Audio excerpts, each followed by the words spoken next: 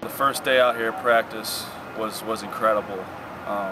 You know, it was one of the first times that we've actually been out on the field, you know, as a group, and you know, a bunch of guys haven't even seen the stadium, you know, inside before then.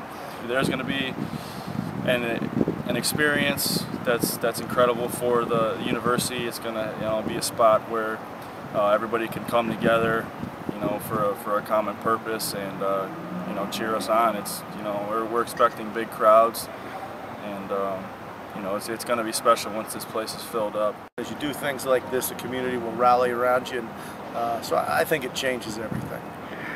And have you noticed maybe a difference early on as far as the recruits that you bring in? It's not even close. Okay. We, at this time, have at most 2 recruits committed for next year.